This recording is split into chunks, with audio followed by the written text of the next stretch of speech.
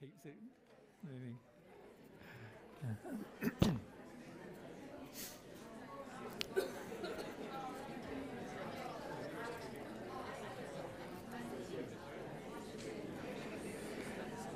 I was just thinking about that song. You know, the devil went down to Georgia. You know that song? You remember? The devil went down to Georgia looking for a soul to whatever it was. I can't remember it. And but the fiddle playing in that's pretty good. It's just like a good song. Have to. Yeah.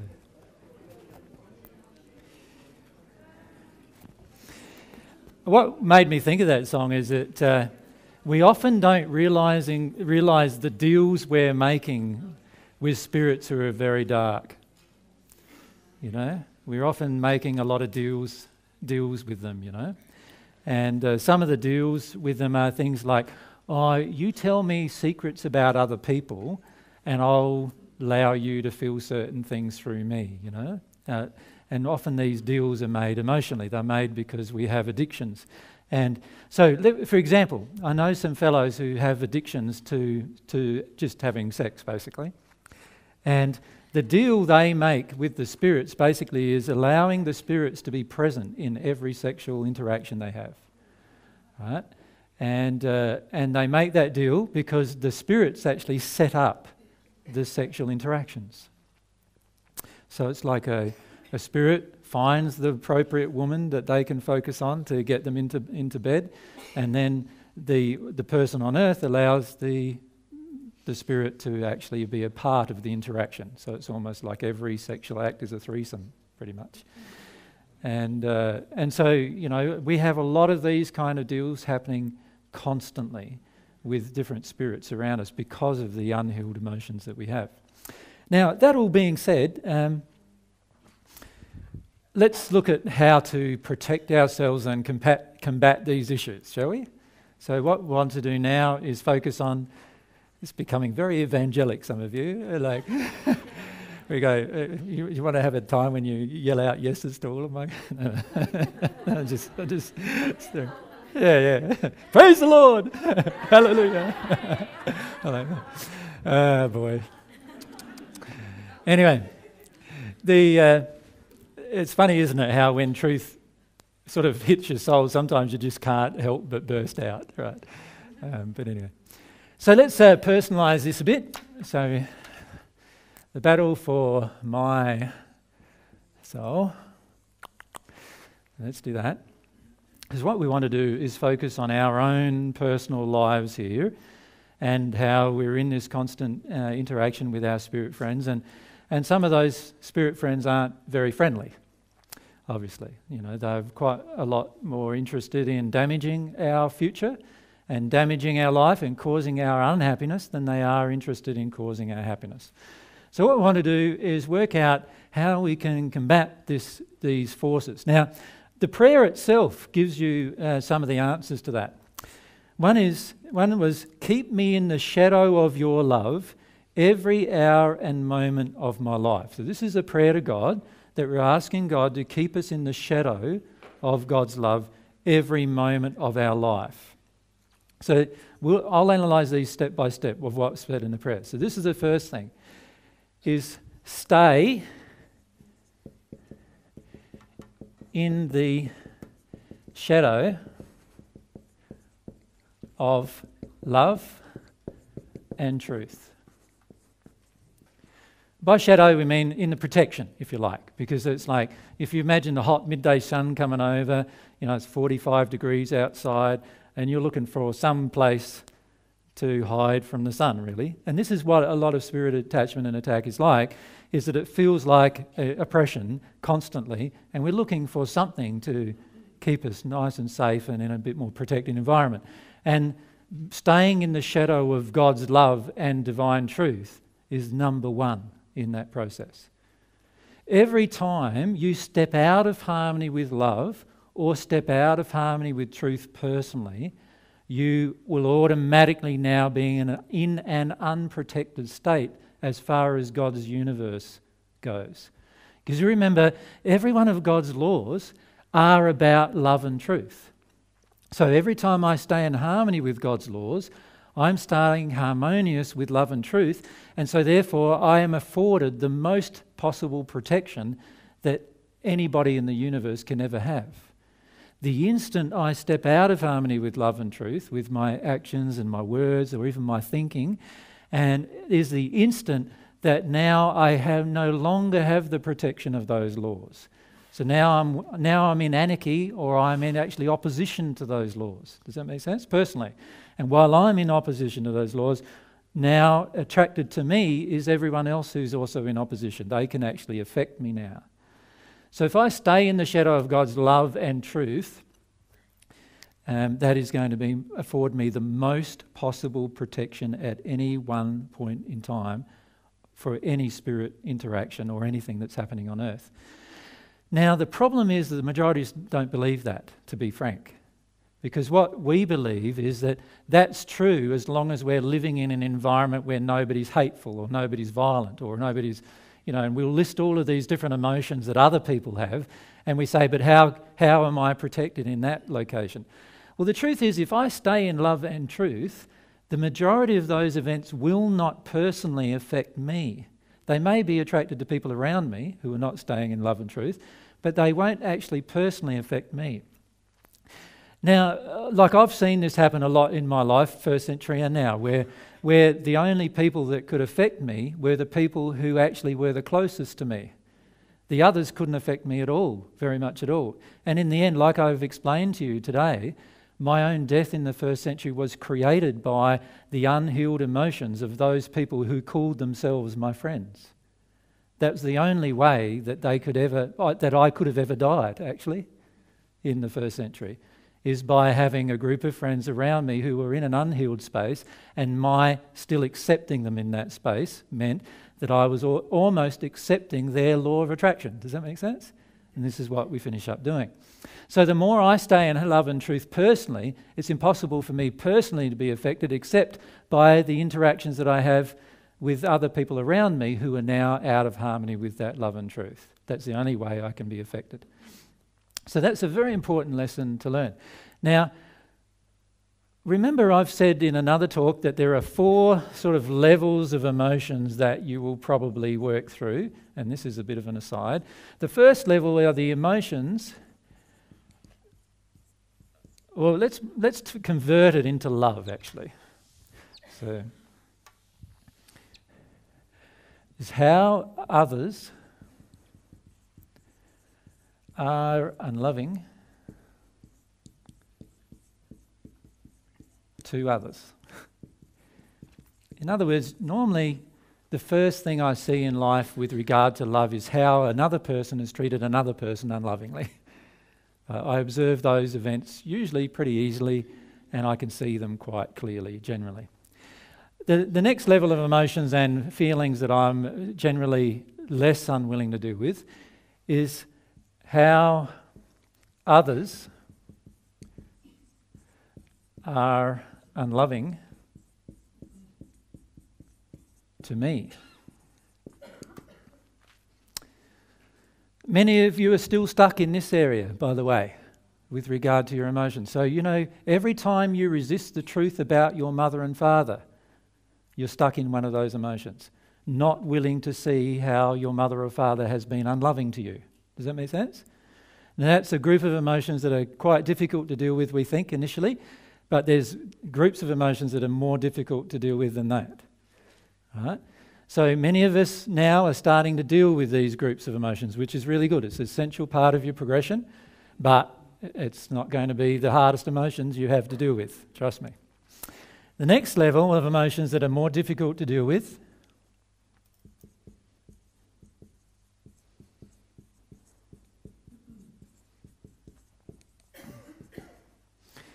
is those ones. How I have been unloving to myself. Now, they are quite difficult emotions to deal with. Remember, every one of these places, if I have unhealed emotions, spirits or other people can hook into anyway. So these are groups of emotions. Now, the last set of emotions that are the most difficult for me generally to process and move through, and also my greatest amount of shame is linked to, and also generally my greatest amount of fear is linked to it as well, and my greatest amount of resistance is linked as well, is how I am unloving to others.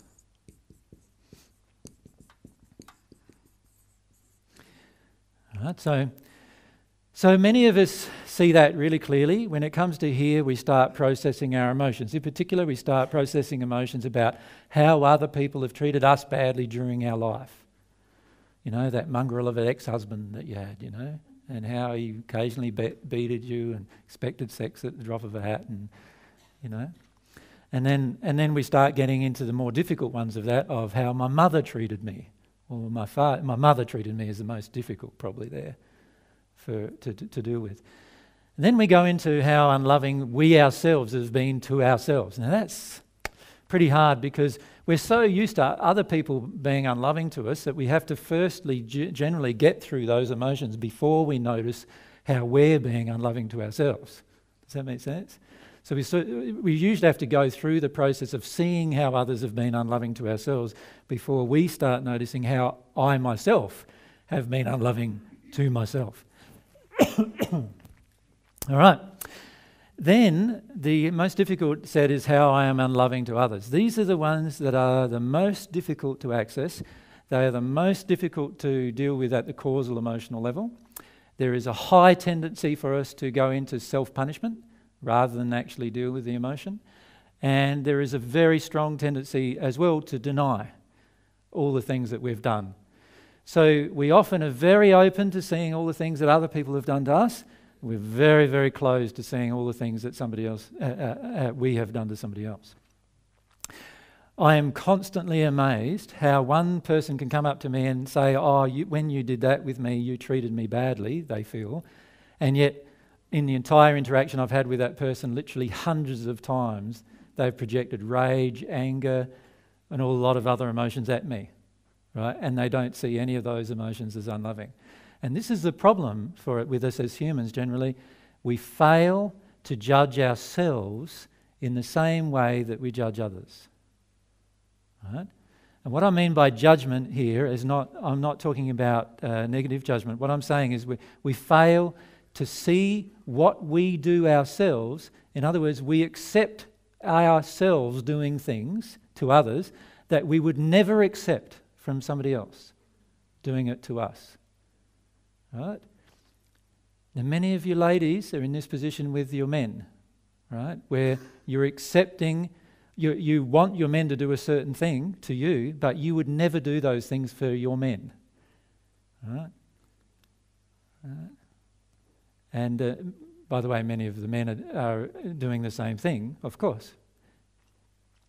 And what we need to do is we need to really start addressing this particular area of our life. Now, our resistance in particular to this area of our life in particular is going to cause the majority of our inability to stay in the shadow of love and truth.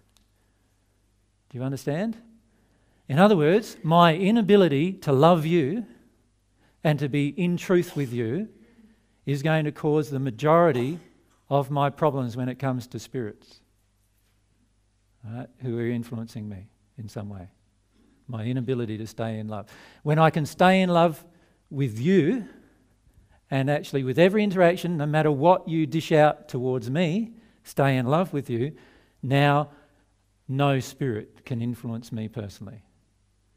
Now, of course, that's when you become at one with God as well, ironically, and naturally so. So the issue is every time we justify our own personal unloving behaviour towards others and our own personal lack of desire to stay in harmony with truth, every time we justify those two things, we are now leaving ourselves wide open to spirit attack. Right? And in that space, we are not staying in the shadow of love and truth. Can you see? Of course we're not. In that moment, we've stepped out of that. You could say we've stepped out of God's shadow in that moment. And now we're on our own, displaying a lack of love and truth. Right? And in that process, obviously, generally I will be unloving to others firstly, more so than even being unloving to myself generally. It's our unwillingness to face those emotions that cause a lot of our problems. It's also our unwillingness to face those emotions that cause most of our rage, most of our anger, frustration, annoyance, and even slight irritation. Right? Are all caused by our unwillingness to face those emotions. The converse is also true in that if I am willing to face these emotions, I can, in the most rapid manner, become at one with God. So that's also true. If I'm willing to face those emotions, if I'm willing to process them and work my way through my resistance to those emotions. And of course, as the next emotion's down, they will help again, you know what I mean? So it's like a scale, if you like. If I'm only willing to face those emotions, then I'm not going to get very far. Right? If I'm willing to face these emotions, I'll get a small distance. But when I start focusing on the last two groups of emotions, that's when I'm really starting to deal with the real crux of the matter in terms of why I am unloving or why I am untruthful. Yep. Ivana, you want to just, is there a mic in front of you? Yep.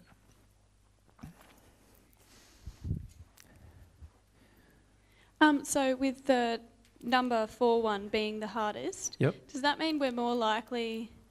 Oh no, hold on. So is it... Now I've just got to try and work out. I know what it is in my head. So should I sort of try to access the like number 4 emotions, or should I just let I think I've just answered it myself. Your law of attraction, actually, Ivana, yeah. is actually the most powerful thing, of course. And most of the time, for almost all of us, it's focusing our attention on number 4 anyway. It's just the most of the time we're refusing that. Yeah, because I've been noticing just where I'm living that I blame others a lot. Yep. So that's me.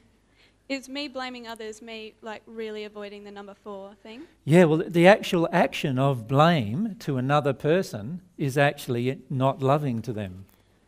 Just blaming them in that moment is not loving them. There's a whole difference between blaming and telling the truth about responsibility. So there's a big difference between those two states. For example, I can say to you, your mother did not love you. I'm not blaming her there. I'm just stating a truth that she did not love you. Yelling and screaming at your mother because she didn't love you is blaming her, and you're not going to process an emotion deeper than that sure. if you stay in that state. Does that make sense? Yeah, it does. But we do need to state the truth. Mum, you did not love me. That's just stating the truth. So do I actually... I'm actually a bit confused about when we... Should we just be telling the truth, like, all the time? Like, I've been holding back... No, hold on. Okay, now I feel stupid. Is it necessary to have to tell the truth? Like, okay. There's a certain slant she's trying to get at here, so let Ivana get to it. I've sort of lost it. Do you have to tell the truth even when, like, events seem to be remotely associated to you in some way? Or do you have to say the truth all the time? Yeah, like with my family, I've resisted telling them stuff because I feel like I'm in error myself. So how will I know? Like, I'm sure that I'll be projecting something at them. Like if I was telling them, I don't know. I know what you're saying. Yep, yeah. I know what you're saying.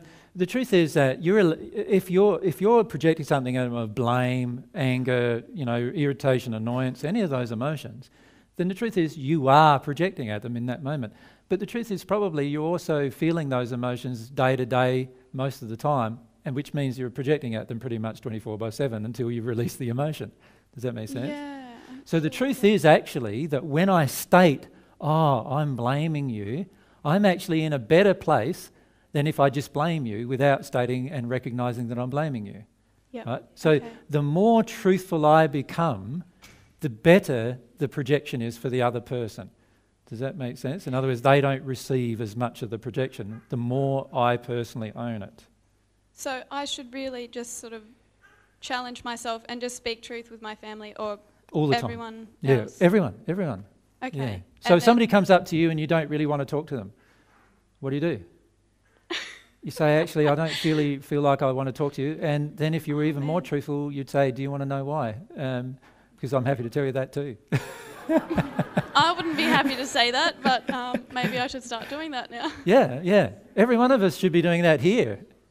Okay. Oh, you know, have someone come up and they come up to you every time we have one of these groups. They just come up to you and all of a sudden, and we're not often looking at our law of attraction. Why are we continuing to attract this person that brings up something in us? So we say, every time I come to one of these groups, you want to come up and talk to me. Every time you do, I feel uncomfortable. And I've got to look at why I feel uncomfortable. I know, like, what's going on? I feel uncomfortable because it feels like you're needing something from me and you're demanding it of me. And I feel like I'm not allowed to be free to be myself when I'm with you. And the other person just goes, that's your law of attraction or whatever, which is an unloving act in itself. But the truth is that if both of us are truthful in an interaction, we'll work through emotions really rapidly. If one of us withholds the truth in an interaction, now there's a lot less chance of us working through an emotion. Yep. Okay, thank you. Yep.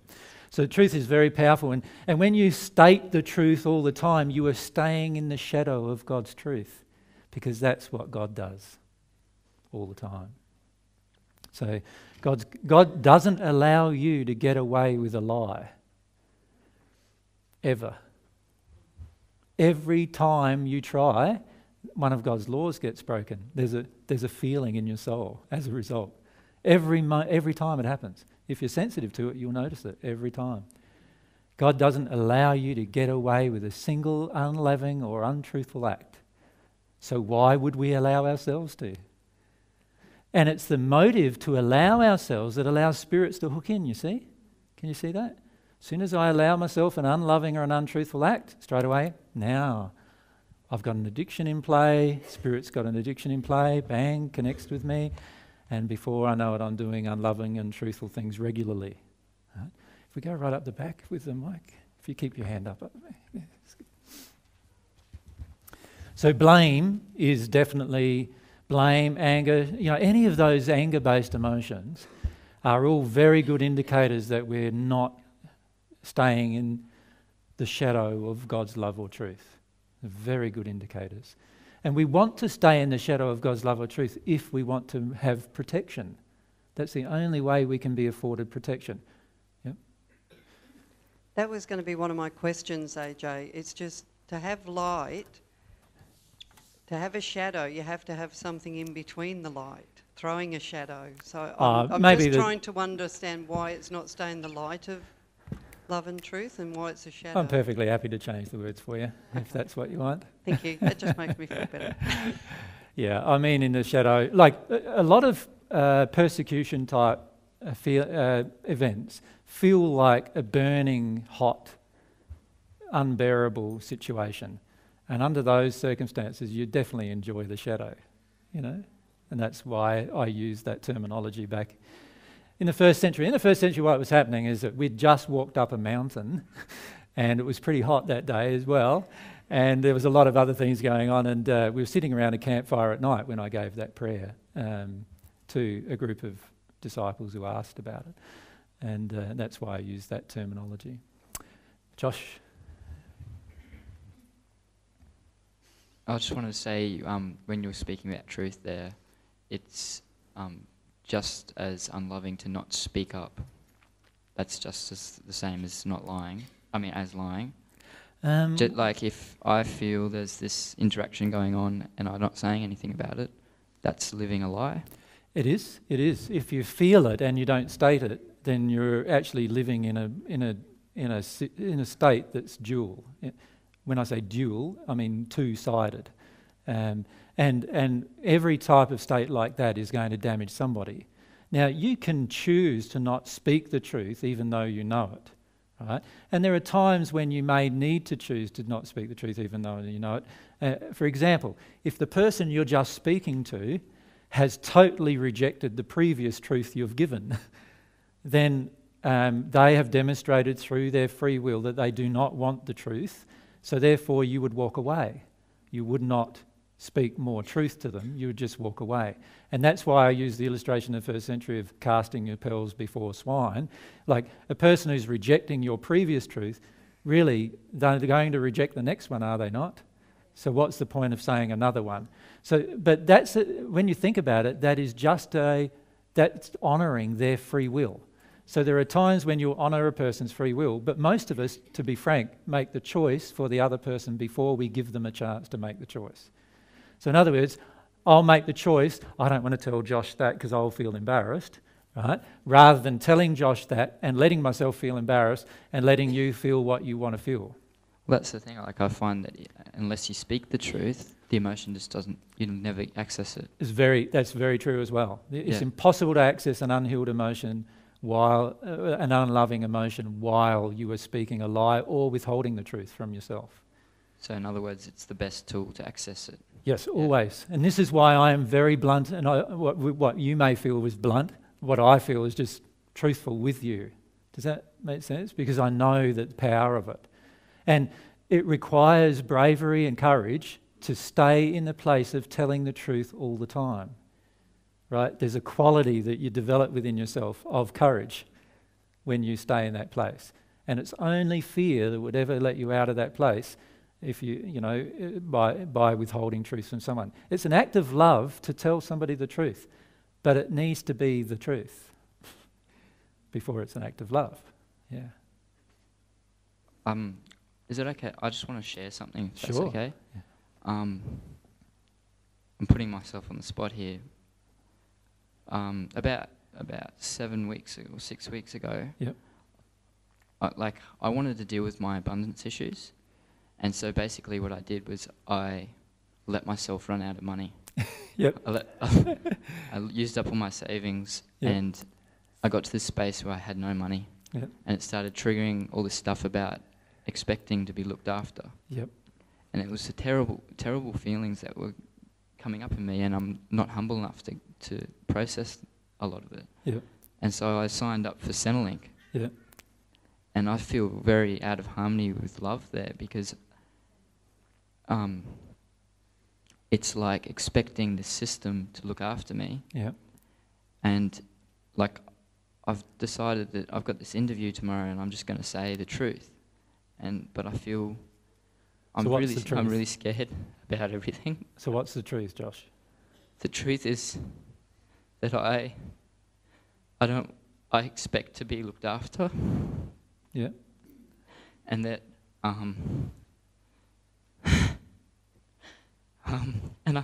my mind goes into confusion very easily, because I'm such a resistance to a lot of things, and I just feeling tormented a lot because I know that I attract a lot of spirits and stuff, and I'm learning to deal with that just by praying all the time. Awesome. But I just part of the reason why I was attracted to this path is because I've desired all my life to find peace and love, and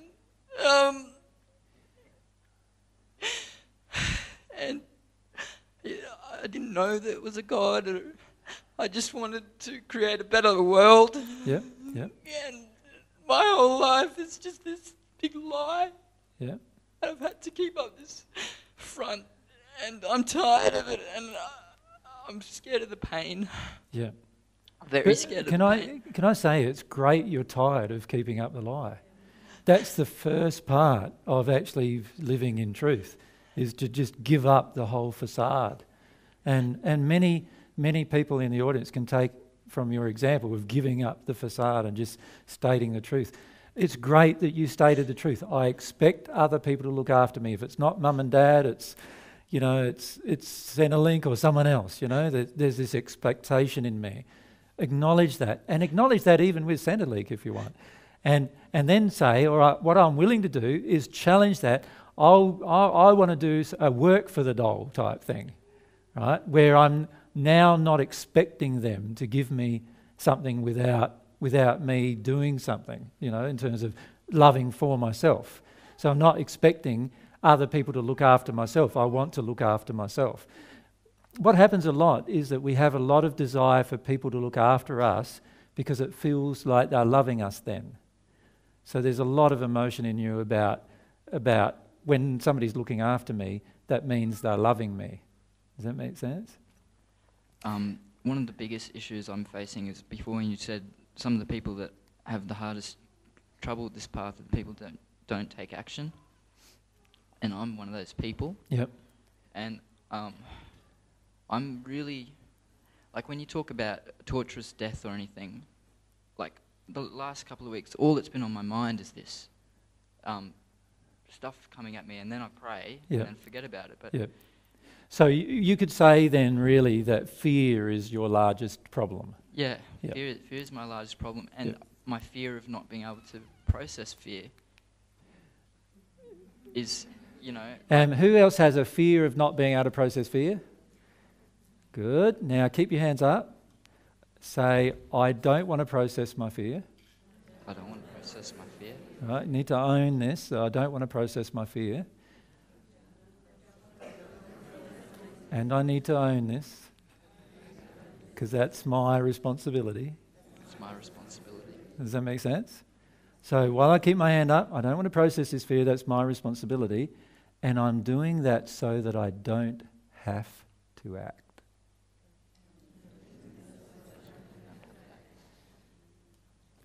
So the majority of the times, what I'm trying to illustrate to you is that every time you say you can't deal with your fear, you are just really saying to yourself that you don't want to act. Does that make sense?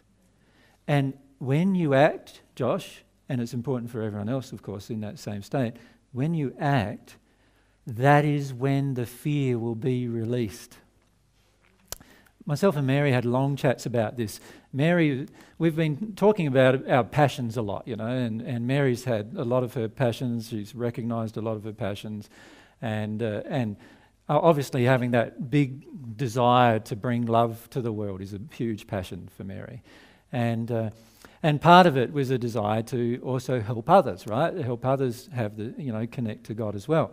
And so I said, well, why don't consider doing we were talking about doing some workshops. And Mary's going, no, I can't do that. I can't do that because I'm so afraid. I want to deal with my fears first, then I'll do the workshops, was basically what you were saying, wasn't it, darling? Right? And then she went through this process of making a decision that actually, if she did it that way, that she probably would never deal with the fear. Right? So what Mary then decided was, I'm going to set a date and work by that date, and I'm definitely doing the workshop that date. Does that make sense? Now, if you saw Mary from the moment she made that choice to the first workshop, most of the time she was in terror. Right? Wasn't that true? Yeah, and even in the first workshop she was still in the terror, right? So it's the taking of the action that actually will release the fear. A few months ago, I did some channeling with Monica. And a group of spirits, I think it was with Monica, it might have been with Natalie. But anyway, a group of spirits came to us, and the group of spirits were a group of female spirits who were still in their terror in the spirit world. And what they were doing is they were still doing sexual acts for people who were terrorizing them. Right? And their life on earth was that they were involved in prostitution and so forth on earth because of some what you would call pimps, some very angry men who controlled and manipulated their entire life on earth. And when they passed in the spirit world, they continued to believe that they still were under the control of these men. The men passed and so did they, and they still felt under their control. And one of the things I said to them, and it's worth having a listen to, it's actually an MP3 as a download, is I said, you need to go up to these men and tell them, no matter what you want me to do, even if you want to kill me and destroy me, I am not going to do it anymore. Now, in the process of getting them to take that action, huge amounts of fear and terror came up in them, and they were releasing and crying before they could even do it. Even the thought of doing it brought up all of the emotions. And then, but they still committed, and they went and did it. One of them went and did it, and she said, and she started pretty shakily and did it, and then I said, do it again, and she did it again. And then another group of them, another group, and all of them eventually did it. And you know what the men did? Well, they didn't know what to do anymore, because now in the spirit world, how can they harm them? They can't. And they didn't know what to do, and they were just flabbergasted. Like, they just didn't know how to handle it. Now, on earth, obviously people can choose to do damaging things to you that affect your short-term life on earth. In other words, a person can put a gun to your head and say, do this or else, right? Or else I'm going to harm you in some way, I'll pull the trigger, whatever. At the end of the day, though, it's a very short-term thing that happens. And by the way, a very instantaneous thing with very little pain if it happens in the way I just described. Trust me, most people who have been shot feel no pain in the process. Many of them don't even know they've died when they arrive in the spirit world. That's how little pain there is involved in the process, right? Because the instant that you're passing is the instant that certain spirits help you disconnect from the physical body and the pain itself, and all these things happen. There's a whole beautiful process that happens. And the pain that you imagine is often not the pain that you experience. In fact, you'll receive a lot more pain from long-term emotional illnesses than you will, that cause physical problems, than you ever would from a passing like that. So often what we're afraid of is the process of passing in a violent manner, but often a violent passing is a lot easier to deal with emotionally and spiritually, and also less painful than you could imagine. But that's an aside. But these spirits decided to take the step of confronting their fear by actually doing it. That's what I'm getting at. And it's the actual doing of it that means then that nobody else can affect you in any way, and all of your fears come up and you shake.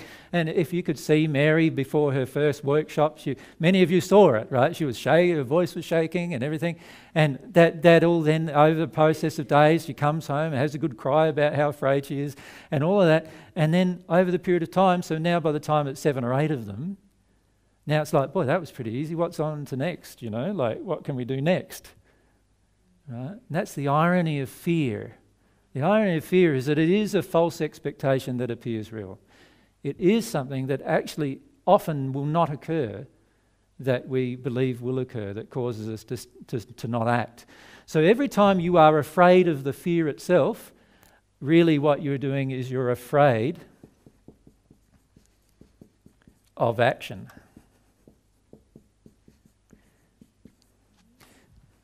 Right? When you learn how to act in your life, when you learn how to passionately desire something and go for it, no matter what opposition you receive, right?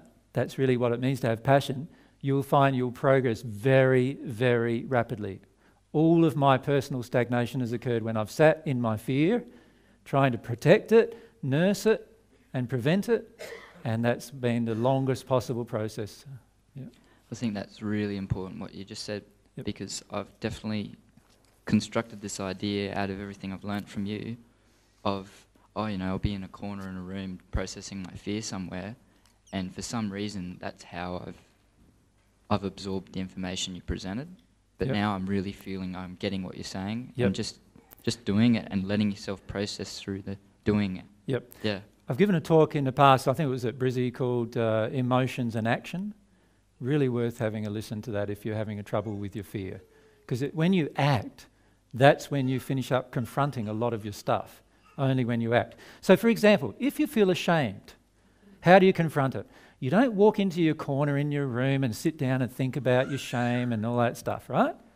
What you do instead of doing that is you grab 3 or 4 people around you who are just there, it doesn't matter which ones, you sit them down and say, would you like to listen to all of my shame? Shame list, the shame list. And would you like to listen to all of my shame? Give them a choice. And if they want to, then you say, okay, here I go. Well, when I was 5, I stole money out of my... When I was 8, I had a sexual play with this... I never told anybody about that. And when I was, 12, I actually had sex with this guy, but Mum and Dad would have been freaked out, and so I didn't tell anybody about that either. And thank God the guy's kept secret. And then, and when we go through our life, and by the way, my husband there, yeah, I've actually cheated on you, sorry about that. And... and do you want the details? And I'm serious, because that's a very rapid way of actually dealing with this shame. Do you think you're going to hold on to it after that? After these people know, like what's really going, do you think you're going to be that worried about holding on to it anymore? You're going to start dealing with it after that point. So it's the same with your shame, your doubts, your fears, your anger and rage and all those things. Once we learn how to speak the truth, we now are staying in the shadow or staying in the light, if you want to call it that, of the truth in our day-to-day lives, right? And in that moment, you are the most protected in that moment. No one can manipulate you in this moment. They can try, they can produce. So do you think the man who's just learnt that his wife's cheated on him is going to have a bit of anger? Of course he is, probably. Then he's going to have to deal with some of his grief about that. And whole relationship may even break up as a result of this truth. But you will have learnt to live in a place where you're no longer ashamed. Does that make sense? In that process, you will have released some of that emotion. The end. Thanks. Just keep your hand up there. AJ, why is shame the hardest for us to deal with? Is it because of my fear of judgment? I've just started getting into my shame and realising how massive it is. Yeah. And even to the point where as I process through it, I'm just uncovering things that I've blocked out, obviously, because I didn't want to see it. So much shameful stuff. Where we've actually done things and we didn't even want to remember them. Yeah. And in fact, Alzheimer's is caused by that desire. Sorry, what was that? Alzheimer's is caused by that desire to not remember our shame. And dementia, all those emotions, they're all emotional. So it's the fear of judgment that makes it so difficult? Well, partially so. Like, a lot of people notice they come up and tell me all these secrets of their life that they haven't even told their partner. So why would they tell me? There's a lot of reasons, not just judgment, can you see? So for a start, they know that I'm not going to judge them, so that's one help. But I'm not their partner. So there's not the potential of me leaving them as a result of them telling me the truth. Does that make sense? So that's a fear. That's a fear of their life changing, isn't it? So that's a fear that their life will change in a negative way and they don't want it to change negatively. That's their fear. Obviously, the more in harmony with love and truth we are, it can only change positively, not negatively.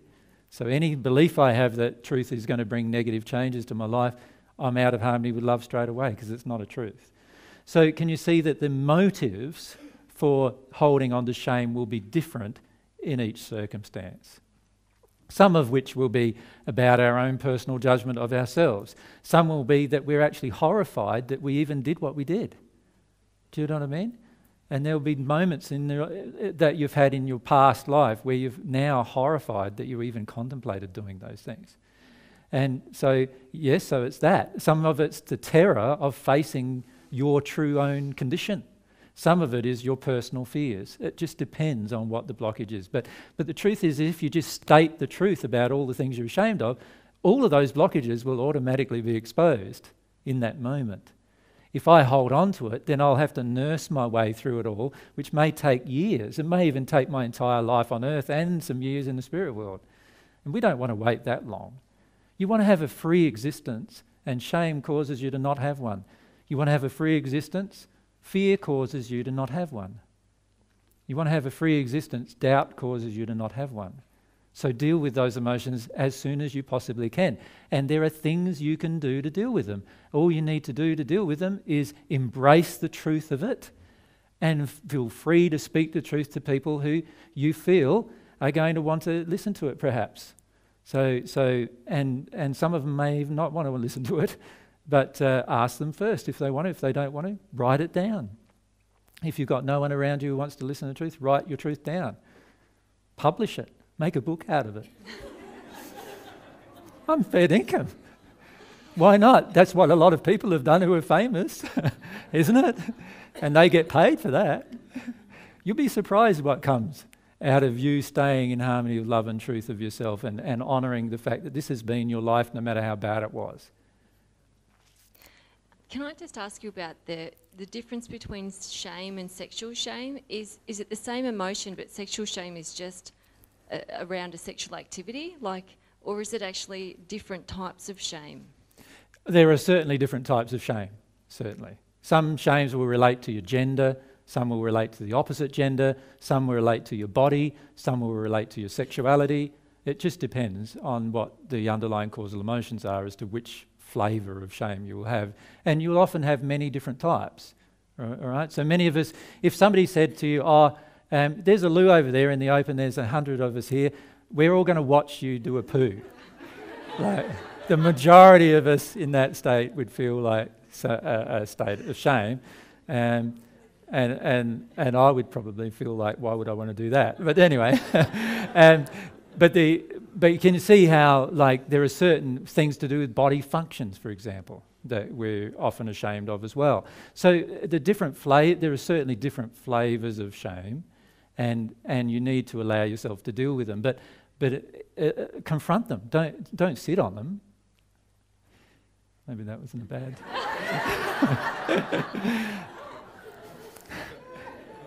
Is that right there? If we come down to stand in front of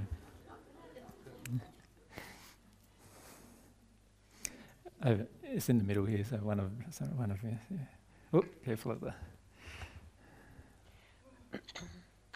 I'm aware of certain feelings of shame, particularly sexual shame, that come up when I'm processing. Well, I don't know that it's shame. All I can say is that I'll get sexual feelings when I'm in a certain, emotions that I'm processing. Yeah, so you might say process grief, and then all of a sudden you feel horny. Yeah.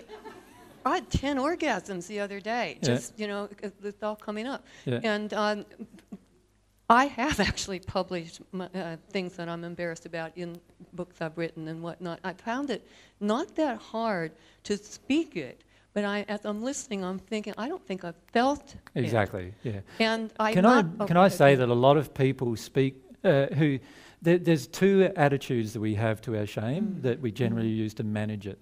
One type of attitude that we have to our shame is the attitude of, I am going to hold on to and protect my shame and I'm going to keep it secret. That's one attitude. Then there's, on the opposite end, a very angry attitude to your shame.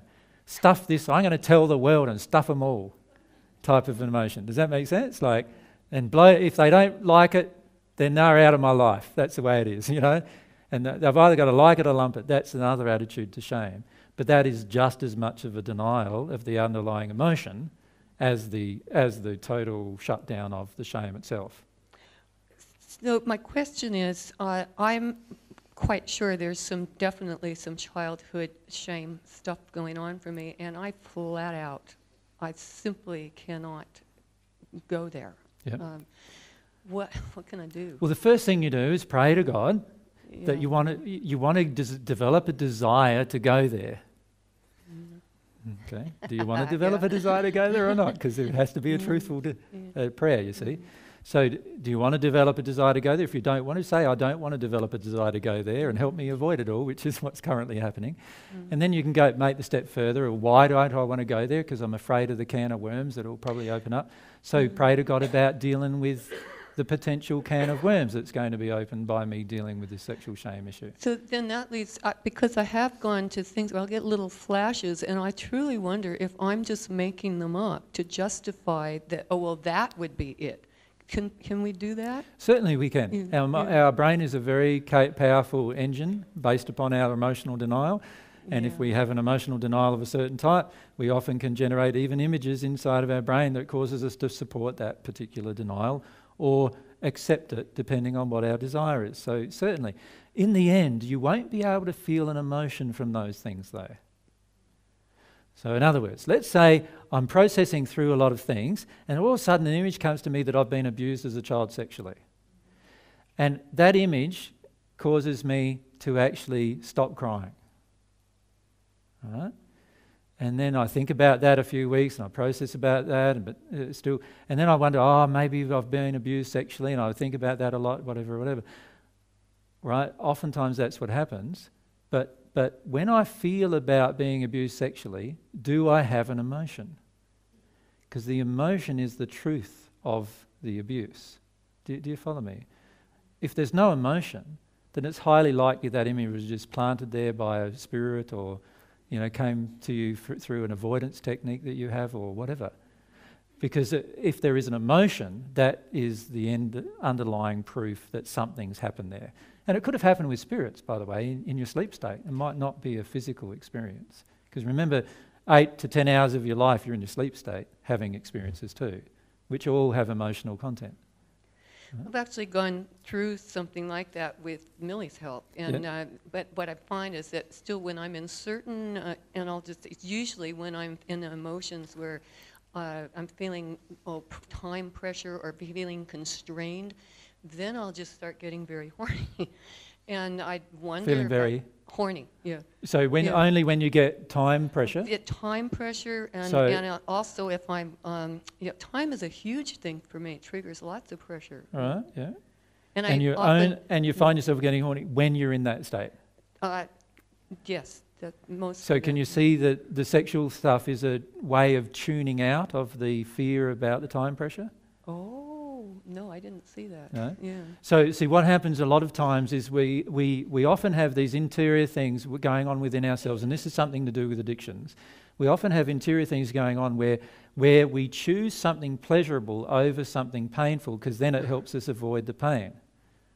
So this is one reason why many men masturbate, 3, 4, 5, 6 times a day or whatever, is because they're avoiding the sadness feelings, the lonely, sad feelings that they have about women in particular.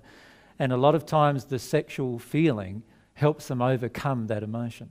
Does that make sense? Yeah, I'm just realizing I also get those feelings when my computer freezes up. I'm just sitting there.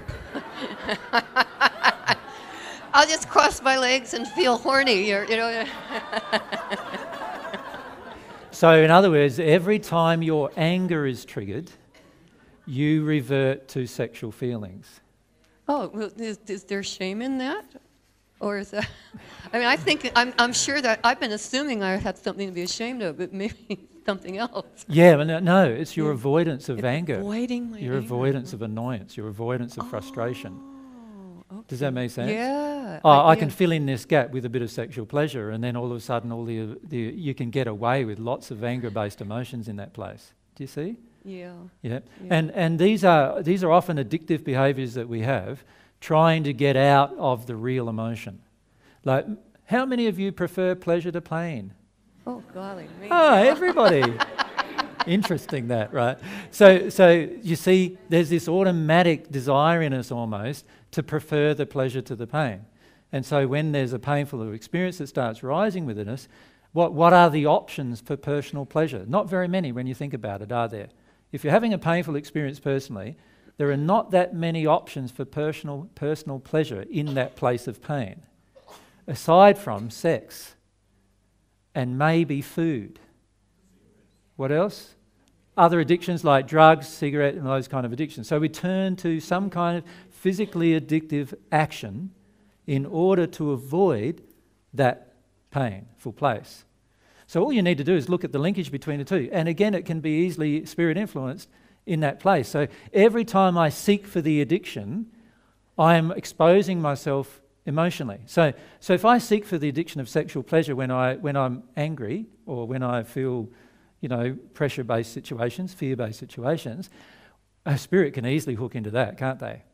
Can you see that? And I'm also opening myself up to their manipulation of my sexual organs in that place in order to avoid the actual experience that I'm trying to avoid, which is the experience of, feeling under time constraint, or feeling angry, or feeling resistive, or whatever the other emotion is. We're going to substitute pleasurable-based experiences, and take a lot of care in your life looking at where you substitute pleasure-based experiences in order to avoid your pain. It's a very powerful area to look at in your life. Yeah. That leads me to the other question that as I'm evolving through this whole process, I'm incredibly confused about what indeed has been and is self-love, a loving act to me. Yep. Treating myself lovingly, because I've spent years thinking that avoiding someone's anger was being loving to myself. And of course I see now that that's been very unloving to myself. In the sense that you didn't allow yourself to feel the barrage of the anger and work out what the underlying emotion was. Well, exactly. And I've shut myself down so much because of my fear of somebody's disapproval. Yep. And so I thought I was, keeping myself safe. Yep. But in reality, you were avoiding some emotions, which meant you were recreating your law of attraction at another time to do the same experience over again. So I guess what I'm wondering is, as we're aware of these 4 questions, and as all I can say is that for me, as I'm evolving, my awareness of what is treating myself lovingly is actually evolving. I don't. And that's exactly how it happens. Yeah. So rather than me giving you an answer of what is loving to yourself, you'll find that as you deal with these different emotions, you will have more and more personal consciousness within yourself as to what is loving to yourself. But remember Ivana's comment earlier. Remember she said that for the first time she sort of realised that feeling your own emotions at the time things happen is one of the most loving things that you could do for yourself. Right? So in the moment that you create the horny feeling, in an avoidance of the frustration, you are actually not being loving to yourself. Yeah, I Does that make understand that sense? now. Yeah. So if you allow yourself to feel the frustration, and there must be some kind of relationship in that in your childhood somehow too. It must have been a way that you created to avoid very frustrating situations in your childhood. You see, like I said earlier, there's very few personal ways you can have joy, aside from some kind of external addiction like, drugs, for me, alcohol, sugar, sweets, or whatever. Imagine there's no drugs, there's no alcohol, there's no sweets, there's no smoking, there's no any of those external addictions available to you. So this is how we are as children most of the time. None of those external addictions are available to us. And we want to feel pleasure. What's one of the only things available to us? Sex is one of the only things available to us. It's permanently with us. It's a part of our body, able to be done at any time pretty much, right? And so it's one of the main reasons why we have addictions around sex, because it's one of the first methods that we use to get out of our emotions. Does that make sense? Yeah, I get it, yeah. And that's why many people have a lot to work through with regard, and it's not the sex that's the work that needs to be worked through, obviously. It's the desire to use it to avoid something. Every time we desire to use something to avoid something else, then we're out of harmony with love, obviously, because we need to feel the thing that we're avoiding. And that's the issue that we have with sex. And it's also, sex is a huge issue that spirits play into. For that reason, because most of us have learnt to avoid our emotions through sex at a very young age, or through sexual feelings at a very young age, right? And many of us either deny them completely, shut them down completely, or, love to have them, either one, in order to get away from certain things emotionally. Yeah. So, if we go. I just want to talk a bit more about shame, AJ, please. And shame is an emotion. I'd probably rather have a conversation about shame in an emotional processing setting, rather than in this setting, because there's a lot more information for me to cover about the battle of the soul. And if I keep answering the questions about shame, we won't get to cover that stuff. Maybe if I can talk to you afterwards as well. Well, that might be possible. Yeah, We'll okay. see. I suppose what I'm getting at is that there's a list of emotions, basic emotions, fear, anger, shame, and those emotions are all very core emotions that will help spirits connect to you, right? And so and one of the things we're illustrating here, and the point of this so far is, if I stay in the light of God's love and truth, in other words, if I'm truthful with everyone all the time, and I'm loving with everyone all the time, and I'm focused on that behaviour all the time, it's going to be very, very difficult for me to get out of harmony with God if I'm focused in that way. Does that make sense? And every time I am unloving to others, I am out of harmony with that. And anytime I'm out of harmony, I'm now out of the protection of God's love and truth, and therefore inviting negative influences into my life. That's the point. So what's the second point that I wanted to raise? This is from the prayer. And help me overcome all the temptations of the flesh. Now this is really sounding a bit Christian now, isn't it?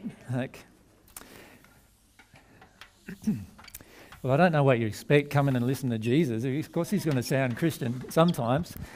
Right? Anyway. So we want protection, or we want to overcome our own temptations of the flesh.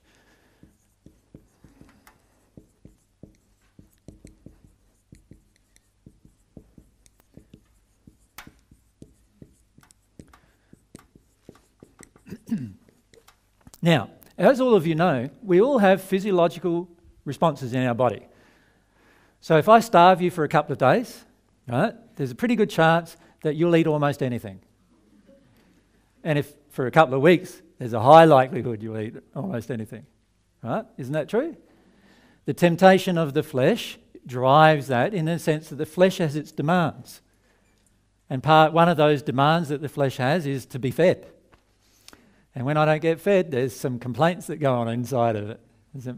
Now, that doesn't need to be the case if we deal with a group of emotions, but as we're growing towards God, that is going to be the case.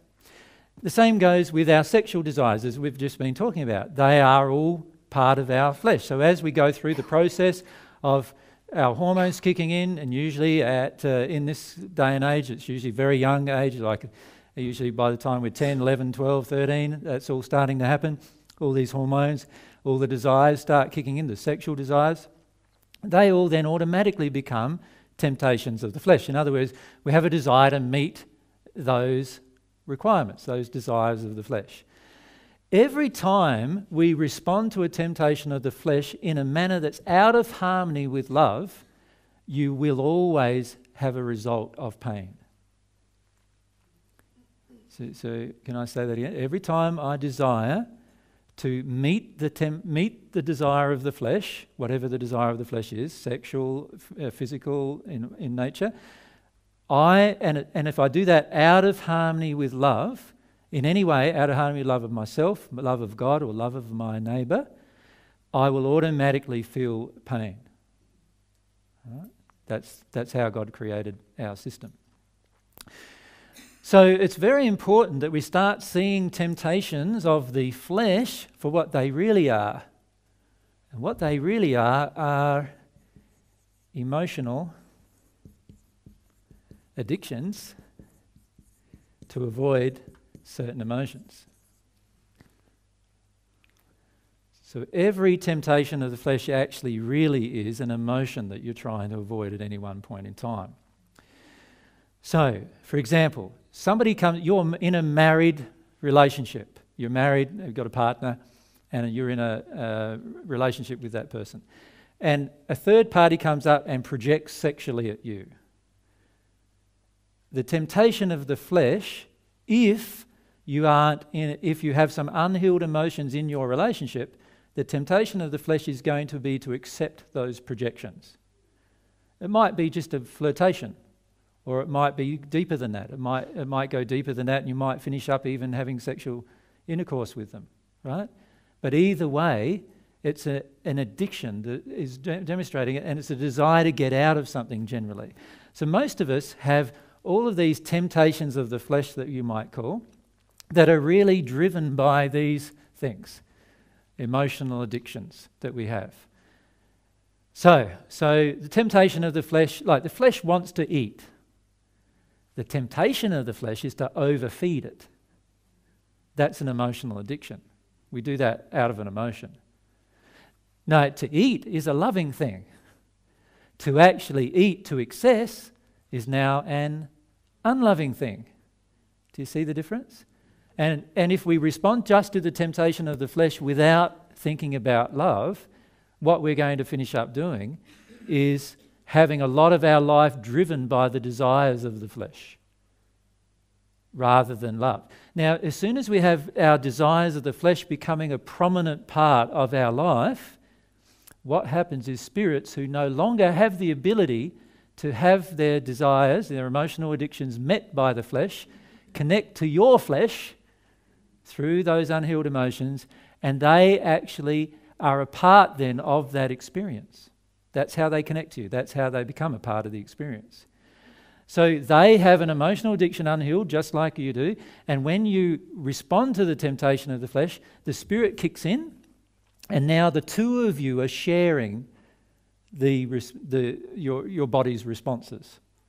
So if your body's responses are sexual, the spirit's sharing the sexual response with you.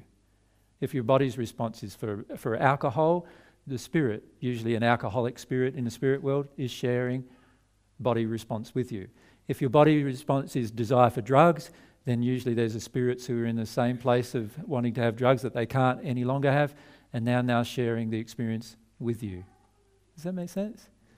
And so the desire, it's very important for us to focus on overcoming the temptations of the flesh, which actually means overcoming our emotional addictions to feeding our fleshly desires and looking at the underlying emotional reasons why we need to feed it that way.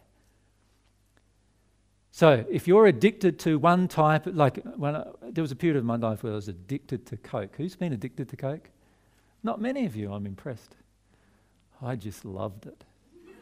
Anyway, I was addicted to Coke for a period of time, and my body was telling me how bad it was for me. I was getting more and more asthma and a lot of other problems I was having. My body was just telling me.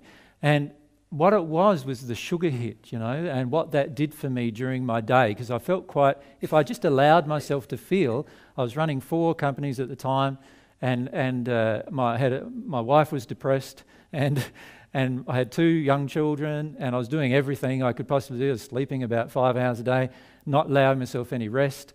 And in that place, Coke was a fantastic way, the caffeine and the sugar, fantastic way for me to feel like I had the energy to do all that. Does that make sense?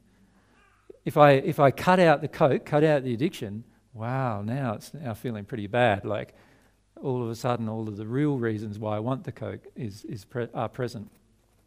So you could say in that state, the Coke was my temptation of the flesh, to feed the flesh something so that I could feel good, when in reality, it was actually making me feel worse. And this is the truth with all addictions. They all, in the end, make you feel worse.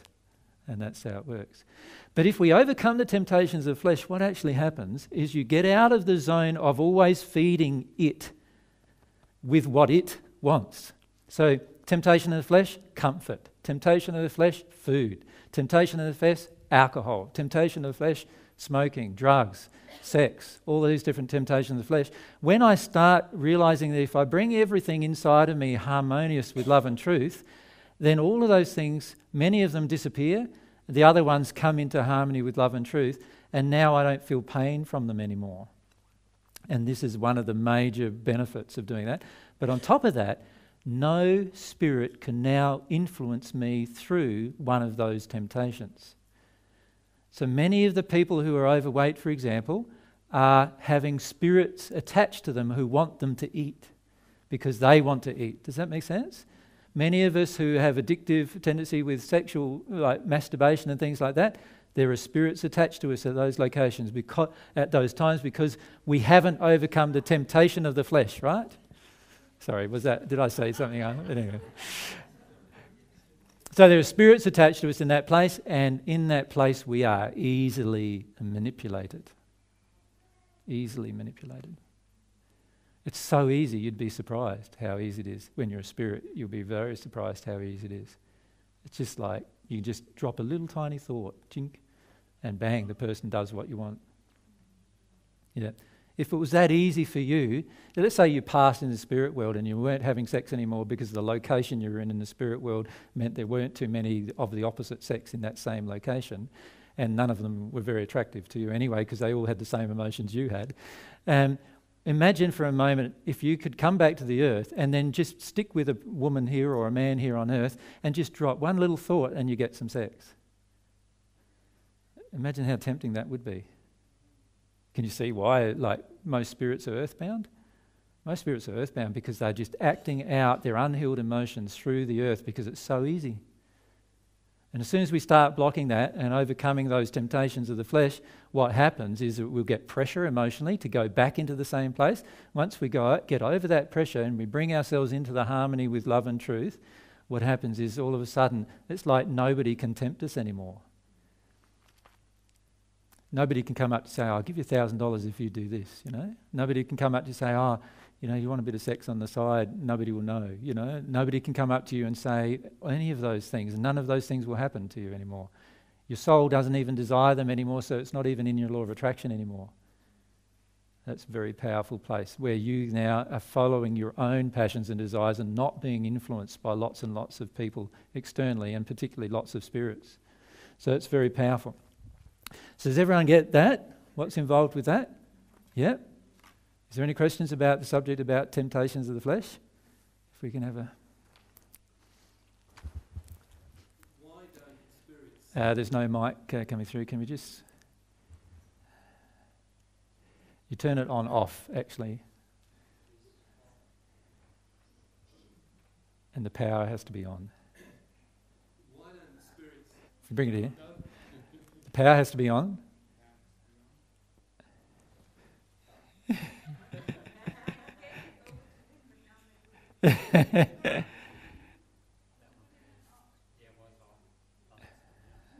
Talk into it. No, it's still on. If you bring it here, I'll sort it out quick. There's no battery. It looks like it's dead, is it?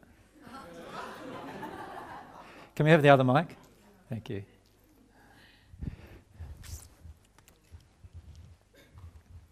Awesome. Thank you.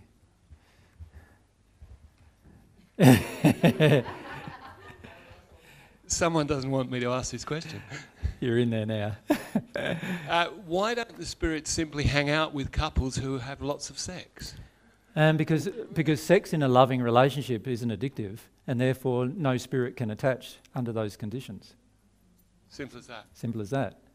So while I'm in a loving interaction with my partner, it's impossible for a spirit to be a part of that loving interaction. It's impossible for the spirit to share the interaction sexually, so therefore they don't want to. They won't hang around with partners in that place.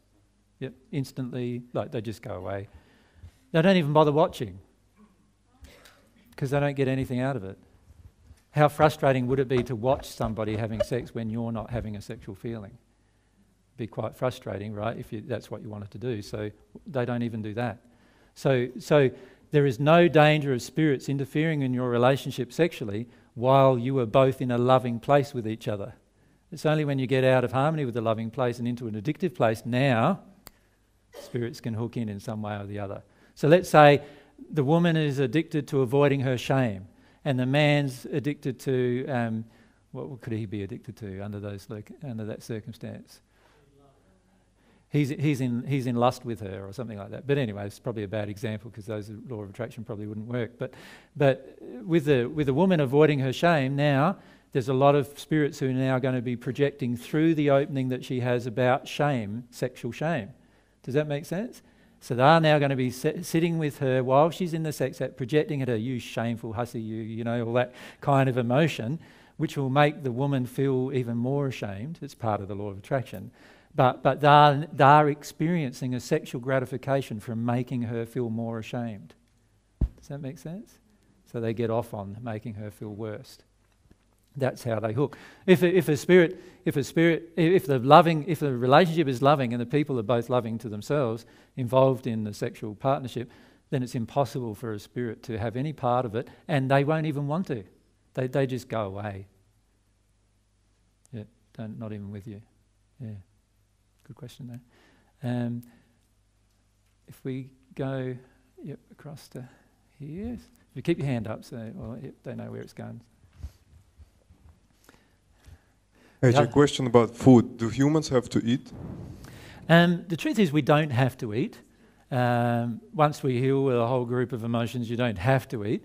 The truth is, though, probably you'd like to continue eating certain things, because you'll find that certain things have a really rejuvenating effect upon you.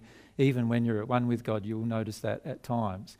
where your energy is depleted and things like that because you've given out a lot. And there are times when certain foods certainly will replenish you faster than if you just don't eat at all. But the truth is your body is able to be sustained energetically without eating. And that's been proven on the planet anyway. There's people in other countries, in particular in India. Yeah, living on light. Living on light, they say, and been like that for 300, 400, 500, 600 days and 3, 4, 5, 6 years. And there is no spirit connection there. Most of the time there is, yes. Most of the time they have a spirit that's keeping their energy up, yeah. But the truth is you can do it yourself without just with the connection with God. The thing is that God doesn't want you to stop all your desires. God wants to bring you in harmony with truth and love with all of your desires. Does that make sense? So God, there's this common concept that God wants to stop you having sex. Well, that's a bit crazy. Like he creates your sexual organs and then tells you that the only way to connect to God is by not using them. That doesn't make any sense, does it? But obviously have them in harmony with love and truth. Does that make sense? That's what God wants with everything that we do, including food. Yeah, but at the moment there's a lot of the quality of food is degrading so much. Yeah, and to be frank, too many of you are far too concerned about it because it's your soul that matters the most, not the food you eat.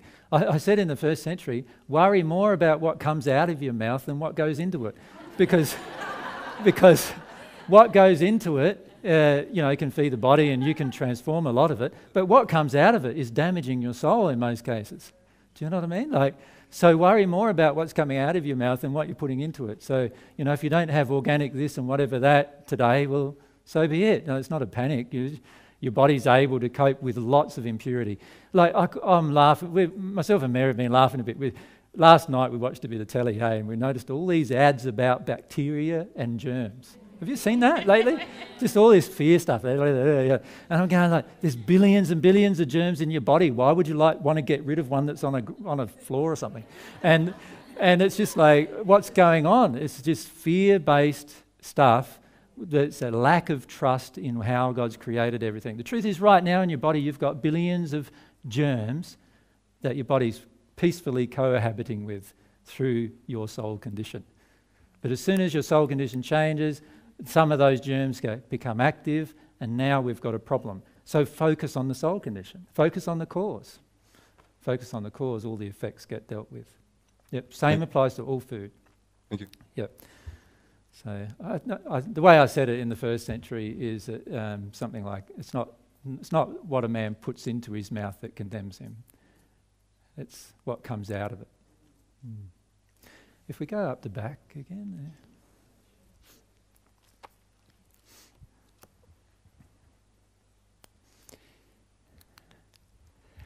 AJ, on a humanitarian level, we had a talk the other night of there's a lot of sex slaves being used, and they're sold by their parents. You know all about it. They're from 4 to 7. There's a lot of men queuing up. They're just being used. By the time they're 18, they're actually discarded, and there's a lot of rebuilding things. I can understand on a bigger picture why it's happening. A lot of people are being helpful. On an energetic level, is there anything we can do to help the girls and maybe the people that are queuing? Because they're obviously got a lot of lower spirits around, and it's happening in a lot of the third world countries. Mm-hmm.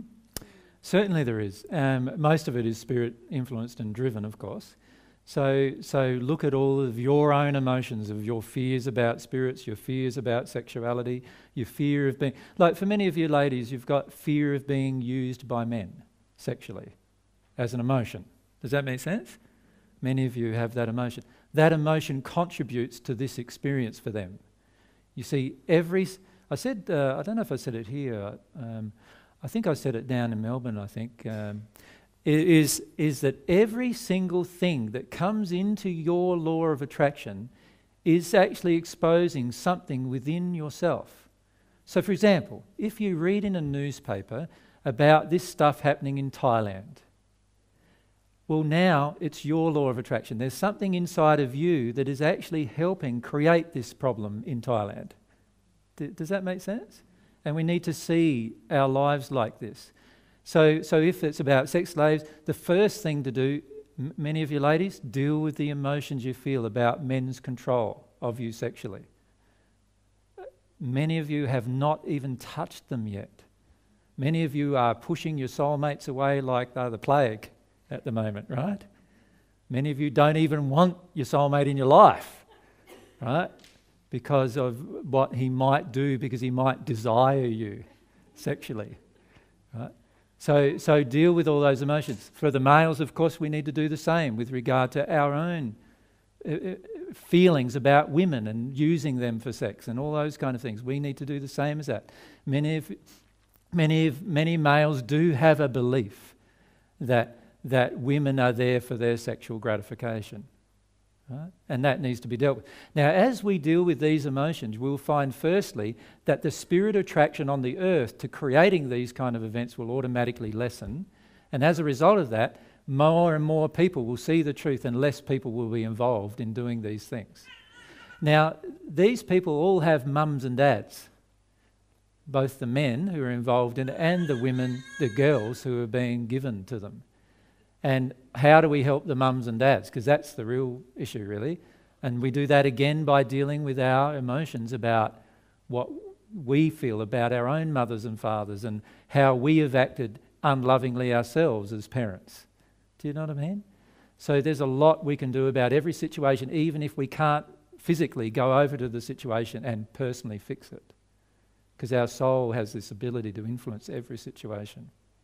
Yeah. Thank you for that. I found that's answered another question, because I personally didn't get involved, like it didn't affect me, but I really saw massive emotion. And you're lying to yourself right now, I'm sorry.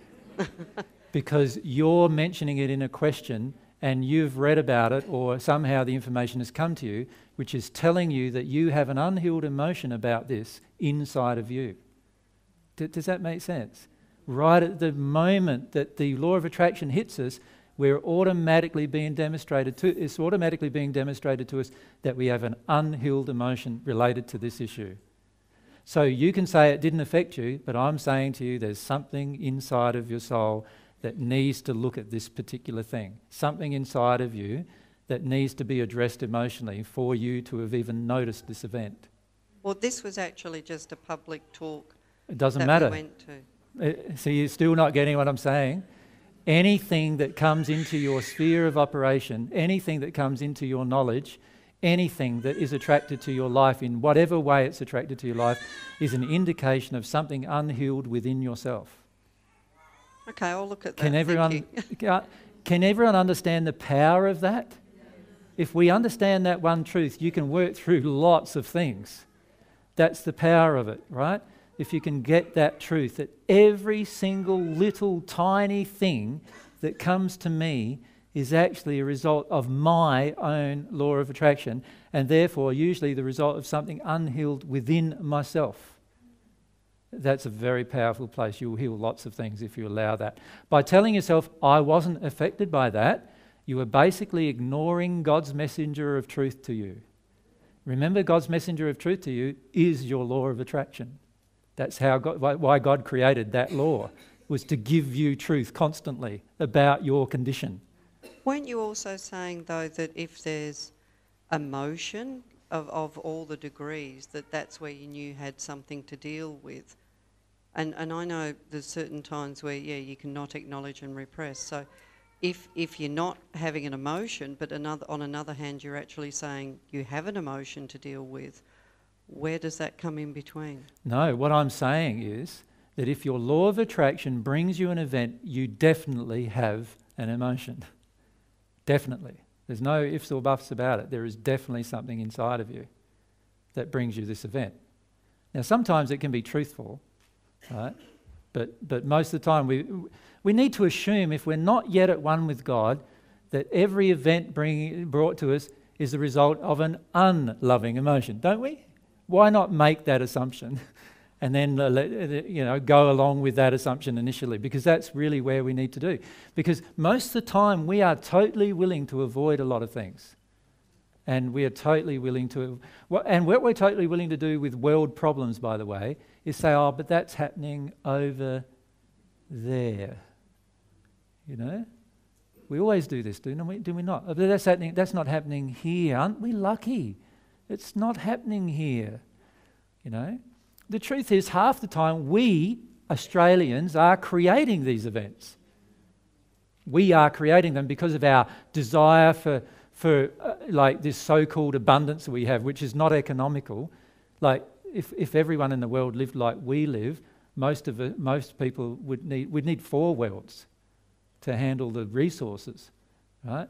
The truth is, we're not facing up to that most of the time. We're not facing up to the fact that in Thailand, the reason why parents sell children to sex slaves, to be used as sex slaves, is because the parent usually has a group of emotions related to us here in Australia. One of those emotions is they want to have abundance in their life. They want to have money, right?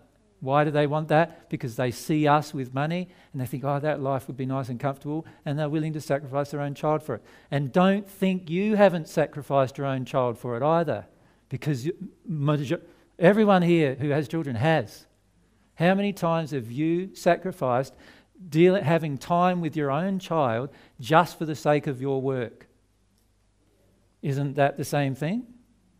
You see, this is where we've got to see these things, you see, as our law of attraction. Can you see that? And be really honest about it. When we're really honest about it, we can then go into the emotion and look at the emotion. And we can see everything as, this is an opportunity for me to see the truth about myself and heal it. Every one of these events. Yep. Thanks, AJ. I'll look forward to the next journey. No worries. And the next section of the prayer is to avoid the influences, influence of evil spirits.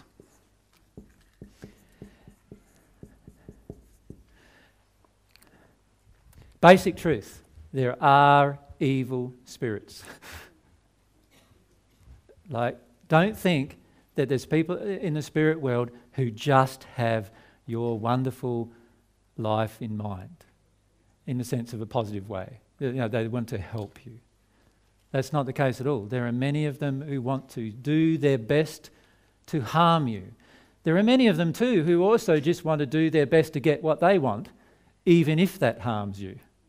So they're not necessarily as bad as the ones who just want to harm you, but they're perfectly willing to have you addicted to a drug so that they can be on drugs. They're perfectly willing to have you addicted to some drink and alcohol so that they can have the taste of alcohol and the feeling that the alcohol gives them, right? They're perfectly willing to do that. They might ruin your life doing it.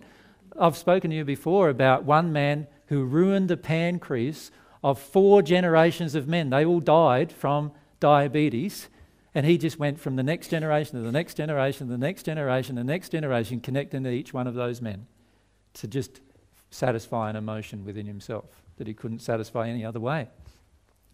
Now, you can actively avoid the influence of evil spirits.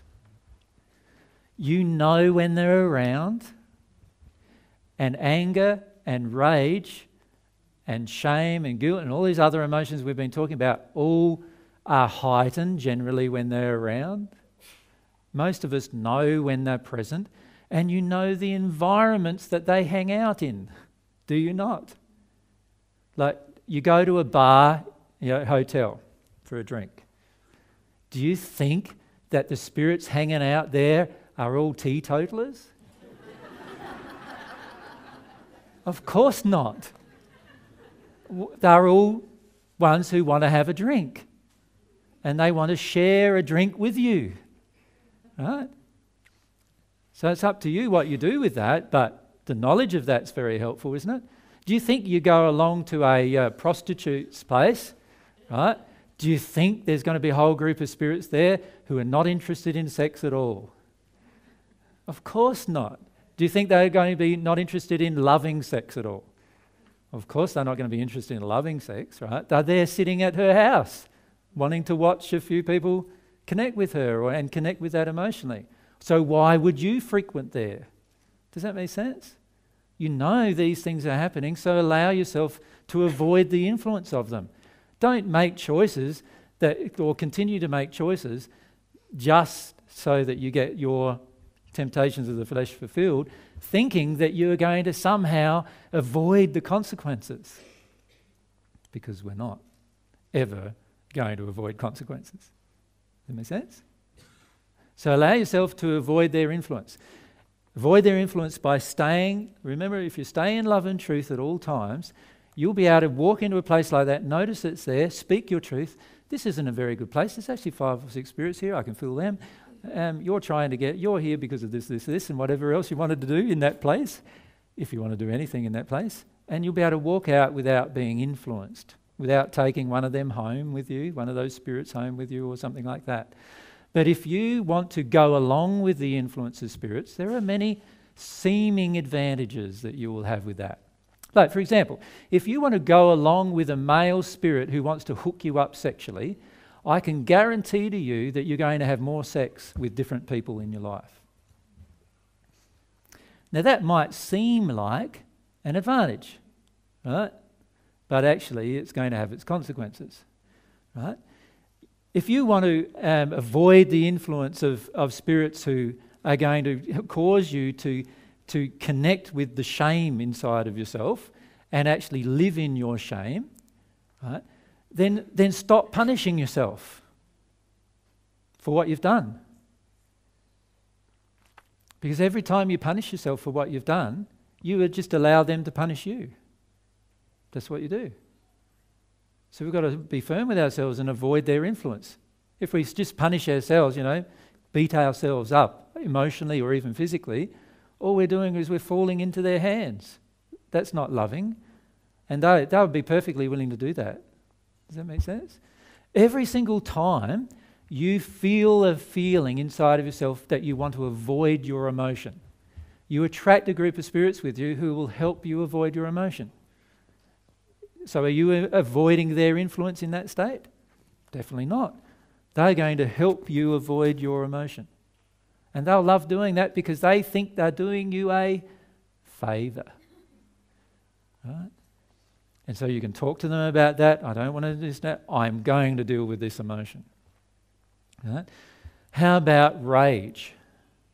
It's the same issue, can you see? Every time, many of you have gotten into a habit of projecting anger and rage at me. Right? You sort of substitute me for your dad.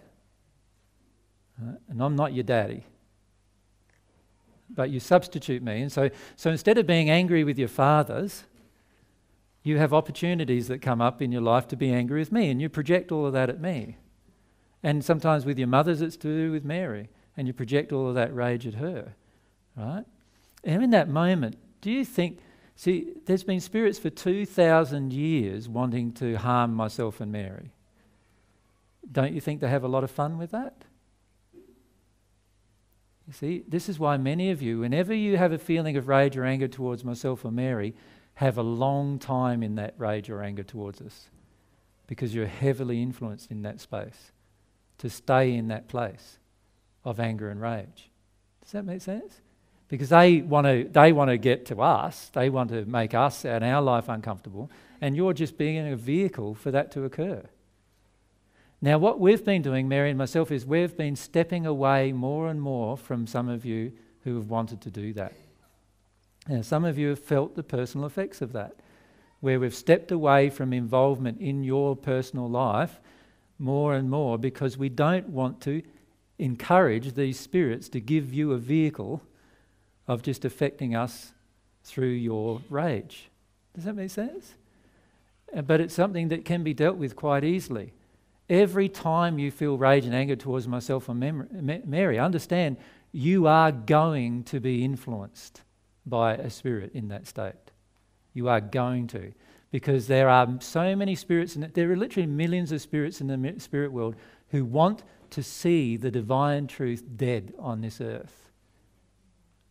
And if they can affect you to affect the people who are sort of promoting the divine truth on earth, do you think they're going to do that? Of course they are. And this is why many of you stay in anger or resistance with myself or Mary longer than you stay in anger and resistance to your own parents. Because the truth is, there is a large group of spirits in the spirit world who desire you to project all of this anger and rage that you actually have towards your own parents, towards us, so that things happen badly in terms of the movement of divine truth on earth. Does that make sense? That's their focus. So you can stop hooking into that, or you can choose to hook into that. Many of you over the coming months, with media pressures and other pressures in your life from your family and friends, you are going to be very tempted to hook into that. And when you do, you'll find yourself heavily influenced in anger and rage towards myself or Mary, and hopefully you'll remember the words I've just spoken to you in that state. But it's very, very hard to remember when you're in a rage. Have you noticed that? Very hard. And you justify it, don't you, at the time, don't you? You think, oh, I deserve to be angry with them. They publicly humiliated me and so forth. Right? This is the kind of thing that happens. That's not how I feel. I've never want to public humiliate anybody, but I'll definitely tell you the truth in public if you tell me a lie in public. Does that make sense? I'll definitely do that. And it's not to humiliate you, it's just to correct the untruth in public. And that's certainly what I'll do. So can you understand that if we can actively avoid their influence? Can you see that? There's a lot of things we can do to avoid their influence. Just make a stand. Make a stand. Many of us act in fear with them. Why are you afraid of spirits who have less strength than yourself? Because often it's taking hundreds of them to actually influence you. Why are you afraid of them? Why are you hooking into them? Because you have an emotion. Many times the emotion is, I don't love myself. So if you love yourself, you will stop allowing spirits to manipulate you. Right? If you love yourself. Stop allowing them from having these effects upon you. Talk to them by all means, but stop allowing them to have unloving effects on your life. Right? The truth is they can only have an unloving effect on your life while you don't love yourself in the interaction with them. So love yourself in your interaction with them. Yeah? George, you want to ask? No. There's no switch at the top. No.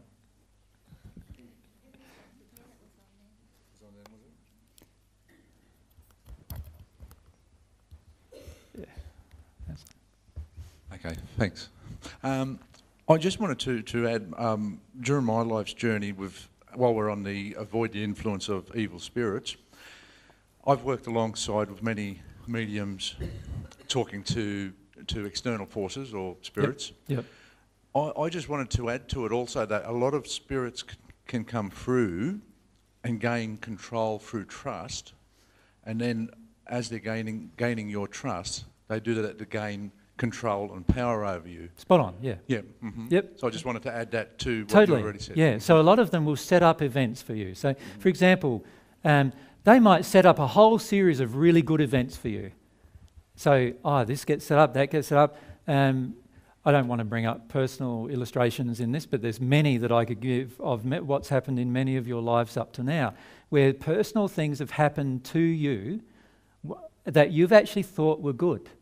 But actually we can see that there's spirits who are in very dark places manipulating those events and making them all smooth for you. And you think, oh, my life's going smoothly. Isn't this wonderful? All the things fitting in place. Lovely, lovely. You know, I'm doing this and I'm doing that and I'm feeling this energy run through me. It's so beautiful. It's wonderful on the divine love path, isn't it? And right on that, in that space, you're not actually on the divine love path. What you have is just allow these spirits who connect with your energy systems of your body, pump you full of this energy that feels really powerful and nice, and you feel really good, and then they connect you with some of the emotions that you have unhealed. Like, for example, the emotion to feel powerful, or the emotion to have glory, or the emotion to feel special, and those kind of things. And what they do then is they use this trust now that's been established to get those things from you. And I've seen this happen over and over and over and over again for many people. And the more mediumistic you are, the higher the likelihood it's going to happen to you. Any one of your unhealed emotions becomes an avenue that they can then use. And all they need to do is develop a basis of trust. And you can say, And you hear this quite frequently. Oh, yes, my new spirit guide is now like the apostle whatever, you know. And you go, oh yeah, no worries. And what's the apostle whatever telling you? Oh, well, he's giving me all these wonderful feelings passing through me, and some of them even feel a bit sexual, you know, like and everything. And you're going, does this sound like a person who's now at one with God? Who's now connecting to the person? It feels good, but is it real? Is it real? Of course not. So we need to allow ourselves to see that it's not. Does that make sense? Yeah. I'm just going to continue with this because there's one more thing that I'd like to say. So the part of this, the prayer was, the influence of the powers of evil ones which so constantly surround me and endeavour to turn my thoughts away from you, from God, toward the pleasures and allurements of the world. And this is what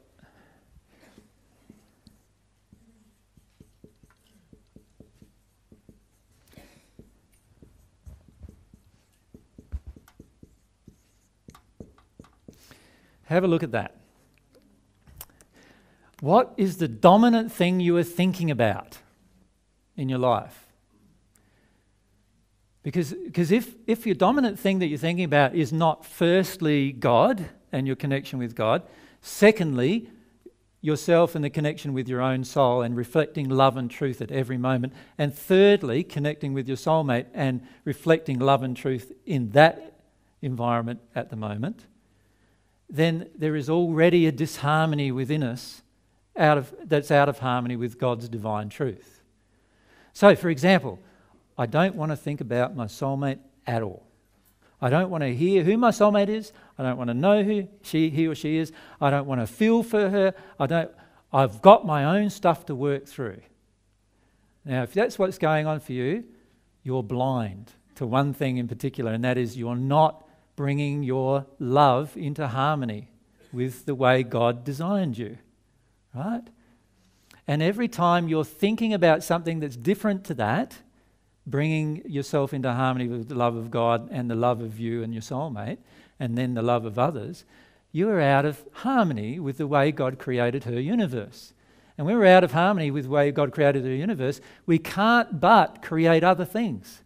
You see, when you are really focused on your relationship with God primarily, and that nothing else can shake that relationship, you will find that no matter what happens in your life, you're not going to get off this path.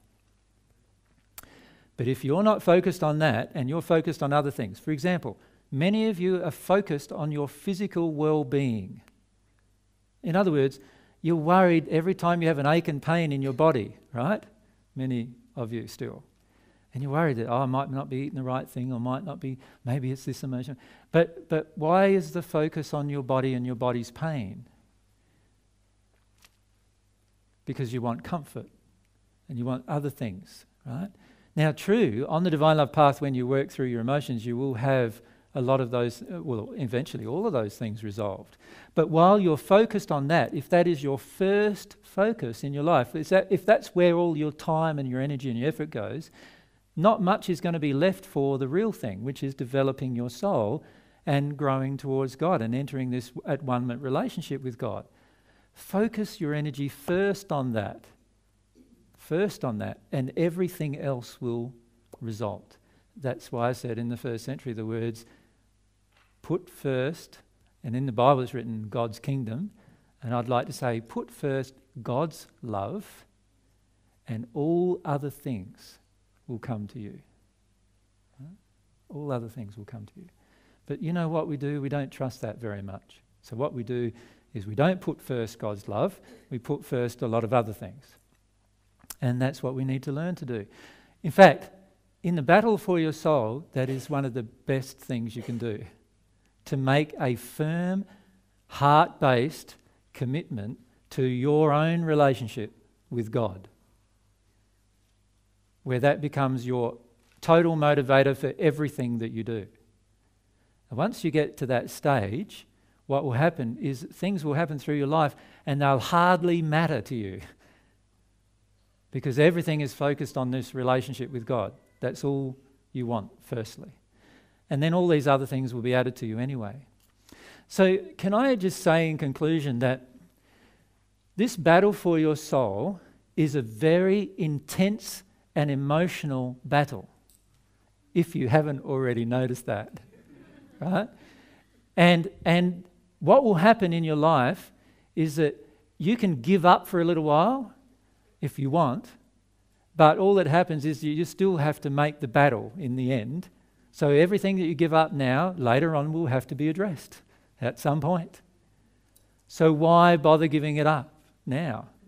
Why not just battle away with your soul? Focus on those major things, no? Particularly staying in love and truth, particularly that. It'll bring up so much for you if you learn to act in harmony with love and truth everywhere in your life, with what you believe to be love and truth, even right at this moment, is better than not acting at all. Right? And if you do that, you'll find that you'll win this battle quite easily. If you don't do that, you'll find you'll become one of the battle casualties for a while. Does that make sense? Right? You'll feel exhausted, under somebody else's control, you feel like you're giving up, and there'll be moments where you feel like a casualty, and you need to work your way through that even emotionally and reconnect with God every time. And there are so many wonderful tools we have to prevent ourselves from becoming a battle casualty. But remember, there's so many spirits who want you to be a casualty. They want you to be a casualty of this battle. They want you to be in darkness for thousands of years, just like they are. In fact, many of them would want you to even be worse than them. Some of them look at the power of your own soul, and they actually think it would be wonderful if they could have the advantage of the power of your soul in a negative direction. That's how they see you.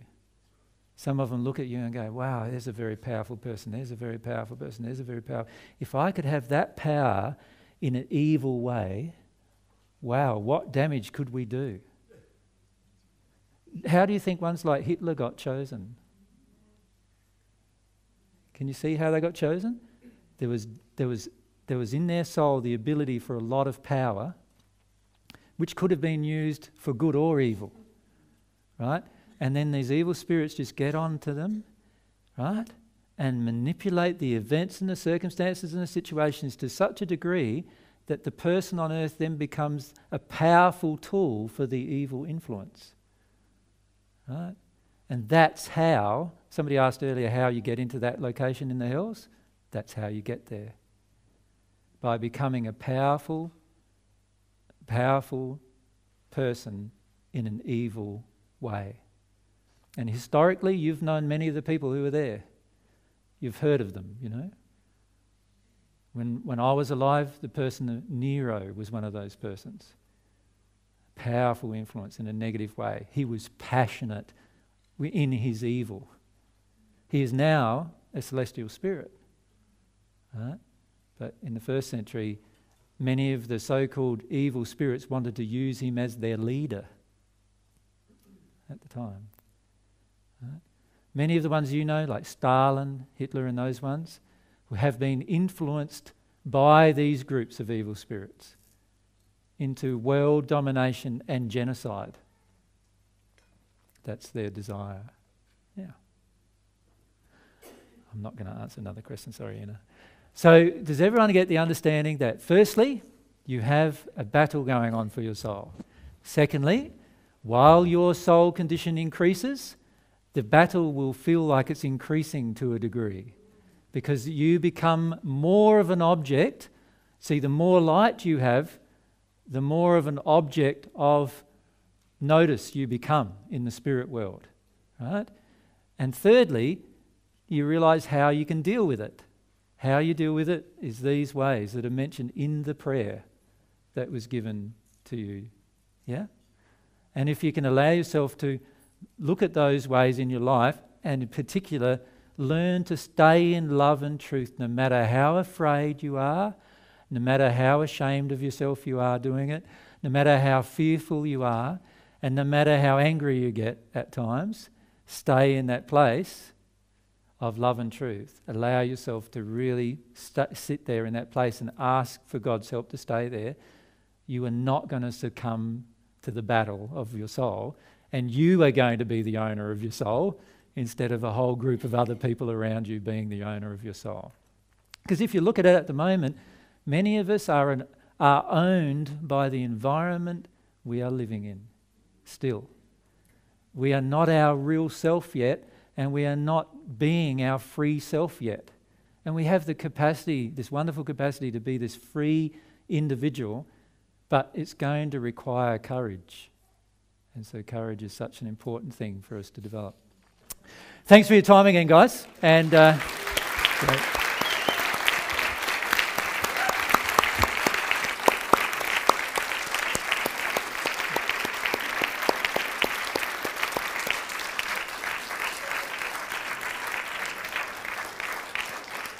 We're really enjoying seeing your progress, hey?